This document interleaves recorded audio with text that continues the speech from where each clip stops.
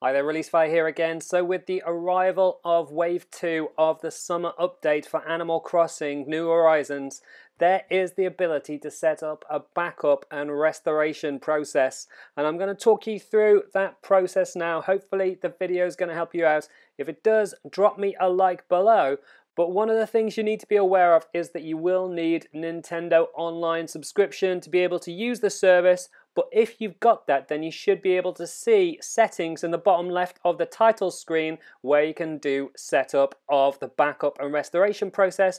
So you just need to press the minus button to be able to access the settings. When you get in here, you'll talk to Tom Nook and you'll be able to go down to Island Backup, which is the third option on the right hand side. He'll start to talk you through that, but one of the things to be aware of is that it's only for use when your Nintendo Switch has been lost or damaged. So it's meant to be a failsafe if anything goes wrong. It's not so that you can restore a previously loved island and you made a load of changes and you just fancy going back. It's not for that at all. Sadly, that would be a really cool feature.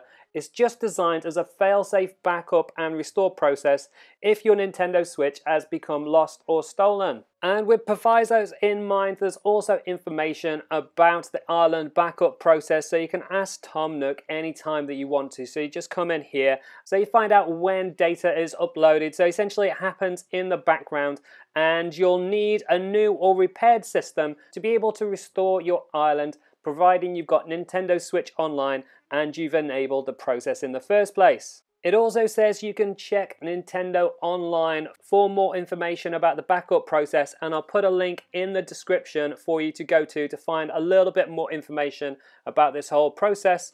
But essentially, once you've gone through all the information screens answering any questions you might have, you can then enable Island Backup, and it's a relatively simple process. You just click enable, and then he'll give you some more information, repeating some of the things you will have seen in the questions. For example, that the data will be uploaded to Nintendo when you're not playing the game, but then once you confirm that you're happy to enable backup, so long as you've got Nintendo Online and you've got connection to the internet, that should be process complete. And then you'll be able to check to see if that is enabled by looking on the title screen in the bottom left hand corner. Either it'll say enabled, or if you've already done a backup process while you've not been playing, it'll have the date and timestamp for that last backup in the bottom left hand corner. And that is how to set up backup and restore for Animal Crossing New Horizons.